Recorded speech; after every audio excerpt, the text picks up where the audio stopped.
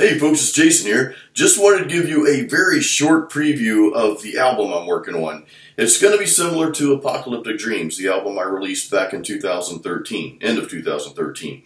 So it's going to be another metal instrumental album. There's going to be some very heavy stuff. The name of the album so far, unless I change it, is going to be called Dark Hysteria.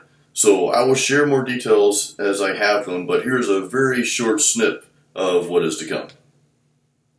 No, I didn't mean snip like you're getting snipped. I meant, like snip. Let's just call it a clip. How about that? That's better. Here it is.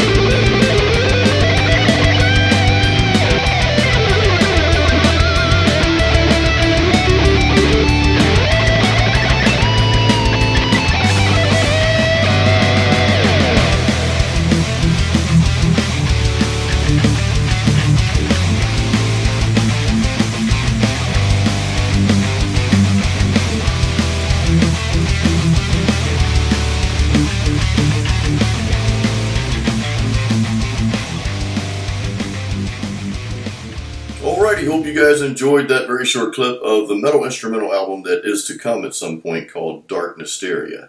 Now, I don't have a ton of details on the album. I don't even have a release date. I would like to get this release by the end of 2015. I figure worst case, it'll be the first quarter of 2016. But I'm really hoping, really pushing to have this done by the end of the year. So anyway, it's going to be similar to Apocalyptic Dreams, but I feel like I've got some better tones. I've been working on a lot of tones over the past couple years. And how this album came about really is, I'm constantly writing, just like a lot of you are. I'm constantly practicing my instrument. I practice almost daily. And as an adult, you work, you've got responsibilities. I have another side business, a lot of stuff going on. So, it is difficult to find time, but you have to make time to practice and play. So in that, I have been writing, all these little clips over the past couple of years. So it's just a collection of that. I'm sitting here thinking one day, I'm like, man, I've got more than enough material for an album. So I went back to some of the clips that really stuck out to me, and I've expanded on them. So I've got a little ways to go, before the album's complete. Again, I don't have a release date. I'm really pushing for the end of the year. I'd really like to get that in by the end of the year. It's going to be heavy. It's going to be melodic. It's going to be, a mixture of modern metal, melodic, some progressive styles in there, as well as your old school stuff. I don't want to compare it to old Metallica or old Megadeth or anything like that, because it's really nothing like that. But those are my first influences. So on that, I'm going to finish this video with a beer that I haven't tried yet. And it's Labor Day weekend, so I'm about to grill some ribs, and I'm going to drink beer. So this is called, I'm trying to read it. What does that say? Oh, kind of like hard rock. It's called Hard Root Beer. I'm usually not a fan of, it's by Coney Island. I'm usually not a fan of like flavored beers so much, just depends on what it is. But we're going to try this out anyway. Again, my very cool skull bottle opener.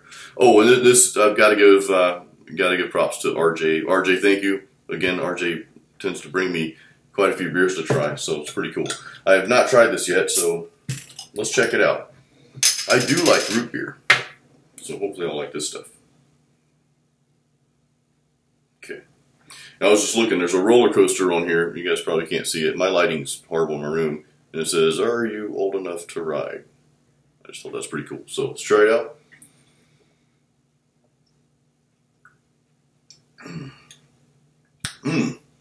Very good. So if you like root beer, try out Coney Island Brewing Company hard root beer. I think I'll have a few more of these today while I'm cooking up my ribs. See you next time.